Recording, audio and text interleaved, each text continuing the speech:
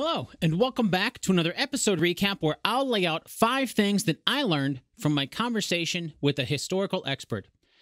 Today, we're recapping the conversation that I had with Eric Marcus about the historical accuracy of the movie Stonewall.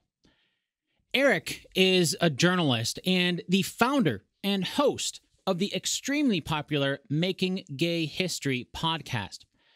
Now, if you haven't had the time to listen to my entire interview with Eric yet, well, that's why I'm here today in this video to recap the 5 things that I learned about the historical accuracy of the movie Stonewall with Eric Marcus. So let's get started. Number 1, the Danny problem. The movie's main character is a boy from the Midwest named Danny. The movie even goes so far as to show Danny as being the very first one to throw a brick at the Stonewall Inn. Unfortunately, as Eric told me, that poses a central problem for the film because the truth is, we don't really know who threw the first rock.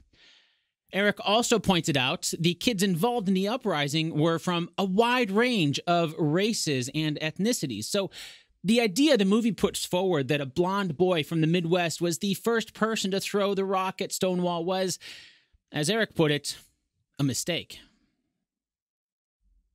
Number 2, the Mattachine Society.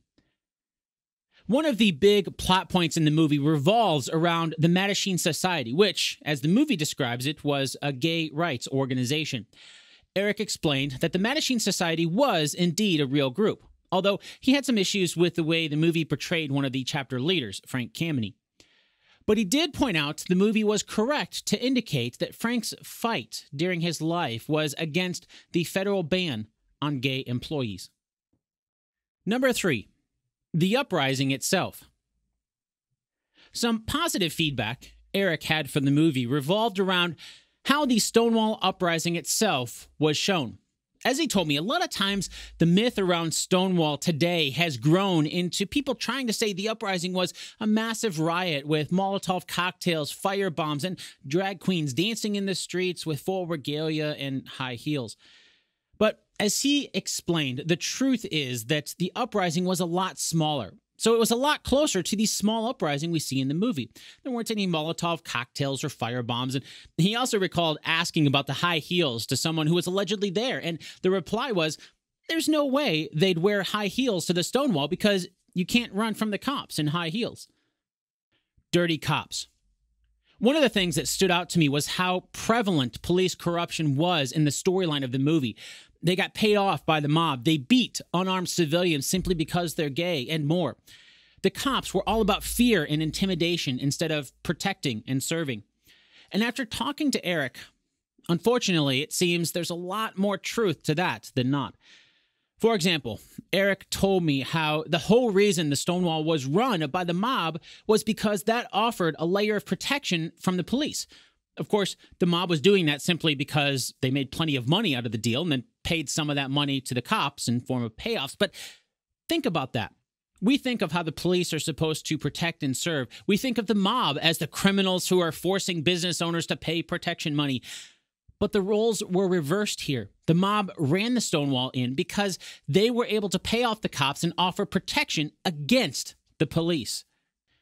Number 5, it's not ancient history. So many times as we're watching movies, it's easy to think, that happened back then, but things are so much better now.